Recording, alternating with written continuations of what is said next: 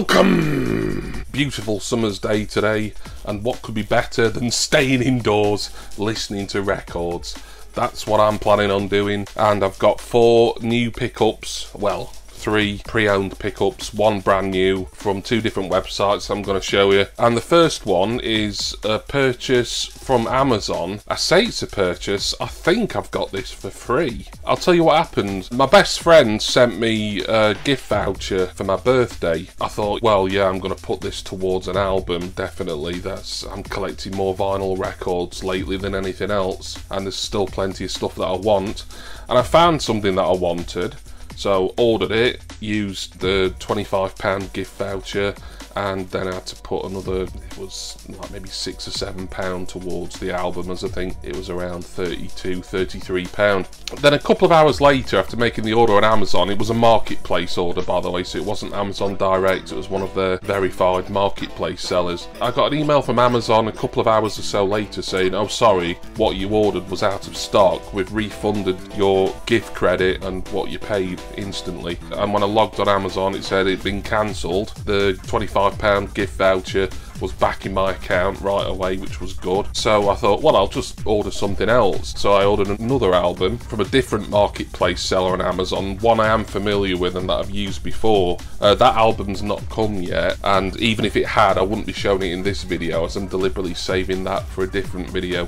But then the other day, this turned up, and this was actually what I originally ordered that got cancelled about 2 hours later.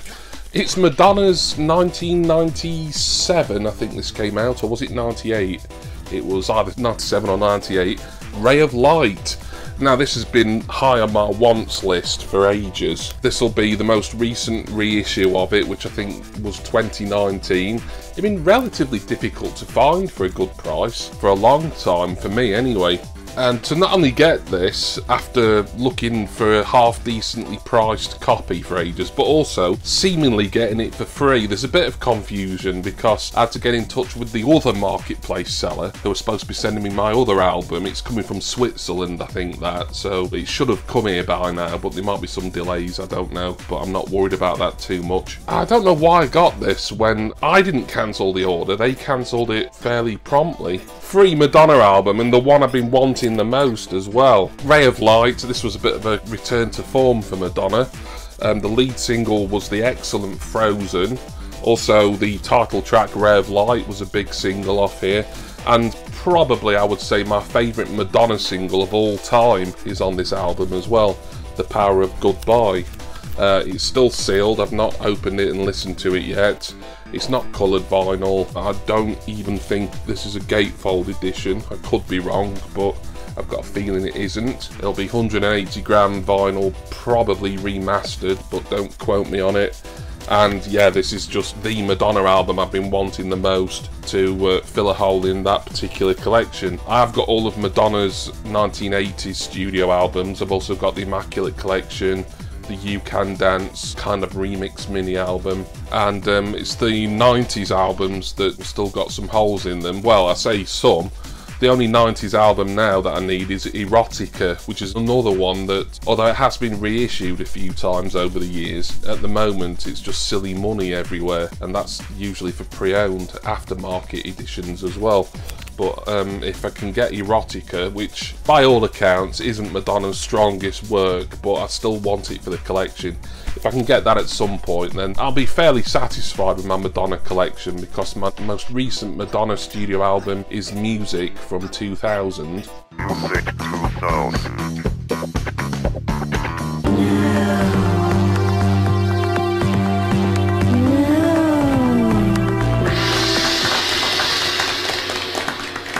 Which I got some months ago, it might have even been late last year.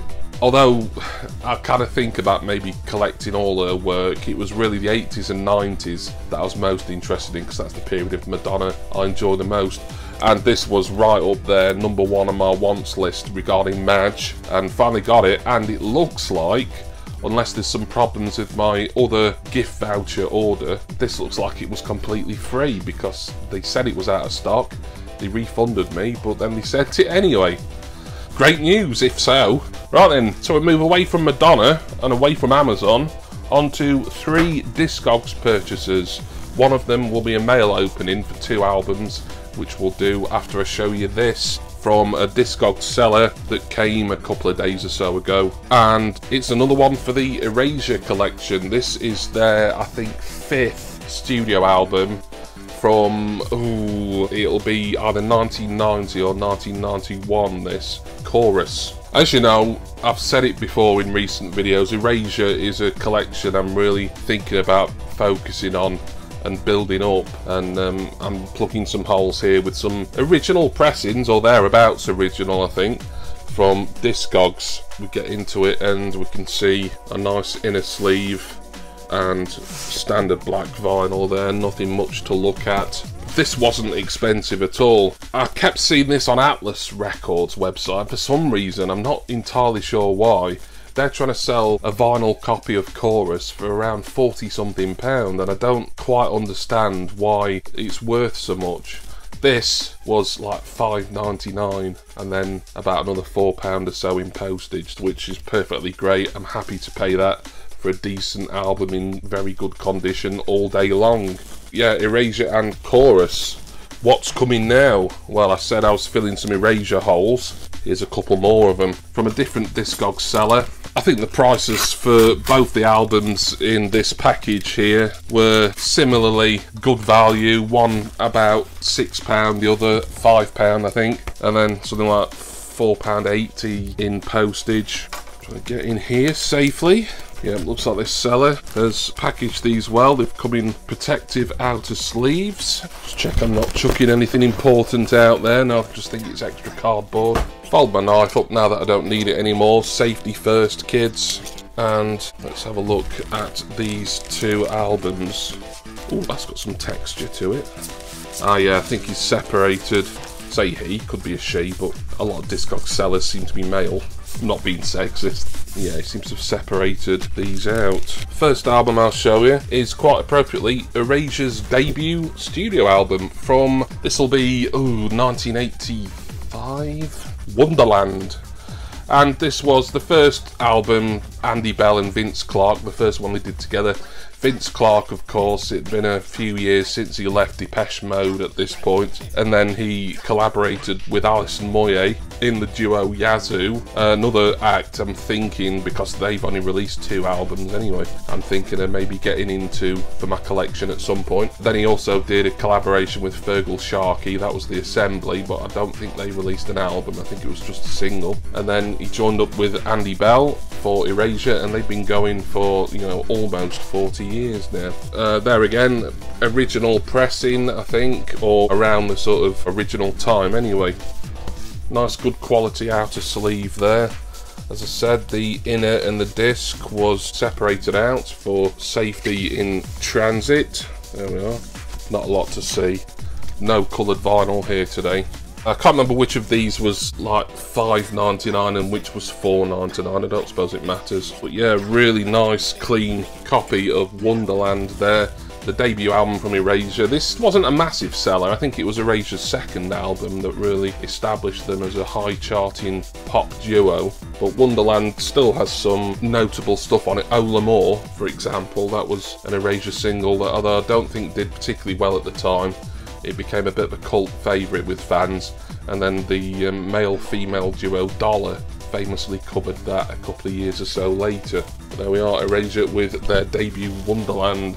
And finally, another one for the Erasure collection here means I've now got their first 5 studio albums, which will be ranging from 1985 to around 1990, 1991.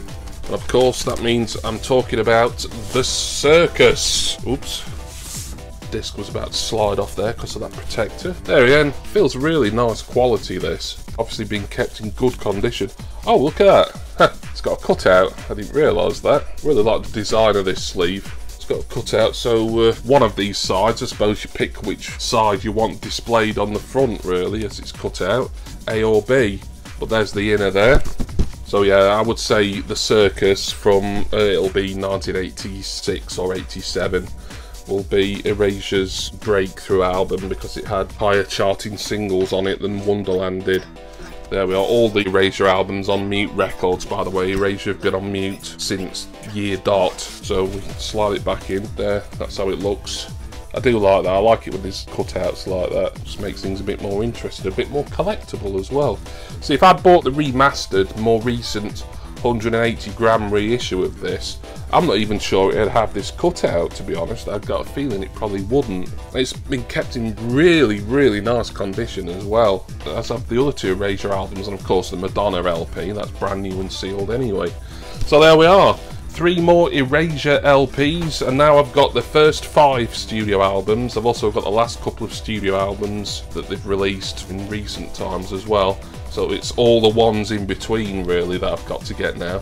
And they have just announced a brand new studio album that's coming out in August as well, which is like a bit of a surprise impromptu thing. I'll no doubt be pre-ordering that very soon. As I say, I'm intending on building up my Erasure collection and getting all their studio albums at least. I'm kind of thinking at the moment, because I've already got a couple of their albums on cassette, I'm considering maybe getting some of their mid to late 90s albums on tape, as I reckon they're going to be pretty cheap on Discogs and maybe even eBay. It'll just be nice to get a few tapes for a change, and then I'll probably end up getting more of the vinyl issues for more of the, you know, stuff from the 2010s where they weren't releasing anything on cassette anymore. But I'll decide upon that in due course, but there'll definitely be some more Erasure to show you on the channel very soon. And, you know, hopefully one day some more Madonna as well. Well, nothing's better than free Madonna. Thank you all for watching, hope you enjoyed this video, and special thanks go, as they always do and always will, to my wonderful subscribers and generous patrons. My Patreon link is down in the description text box. Also down there is my Facebook group link and a link for contents insurance from Urban Jungle. I'm going to go now. I think I'm going to get those Erasure albums listened to first. Really excited about Ray of Light, as I said.